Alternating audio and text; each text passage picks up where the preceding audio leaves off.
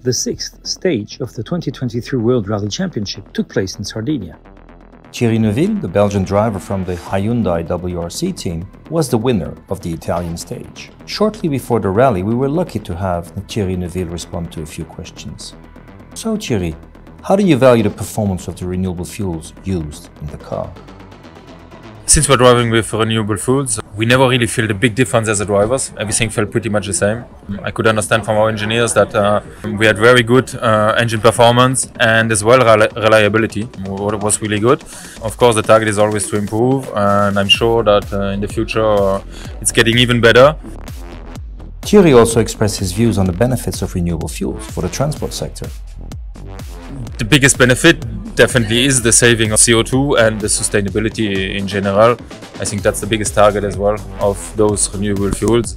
It's probably the future as well a bit, because we don't know whether it will be pure future in electric or if the IC combustion engine is going to stay alive.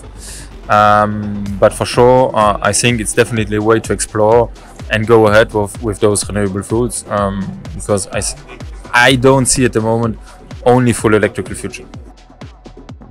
Rally Sardinia took place in difficult weather conditions. Cars and engines had to face challenging roads during the entire weekend. How does Thierry see the future of the ICE? In bigger cities, the electrical is working fine, but out of the cities and for longer travels, I don't see the future in electric. So that's why I'm pretty sure that ICE engine still has a future. But as we all know, development needs to be done. And I know that lots of manufacturers are investing and putting money in the development of those renewable fuels. Proud winner for the 18th time in his career and the first time in the 2023 season, Thierry Neuville also explained what it is to drive an ICE.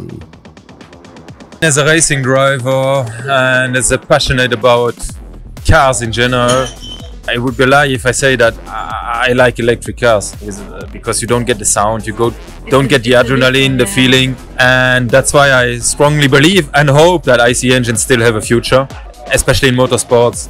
I think all the fans of motorsport love the sound and love the adrenaline and the vibrations you get from it when you hear passing a car. That's why we need to keep going on.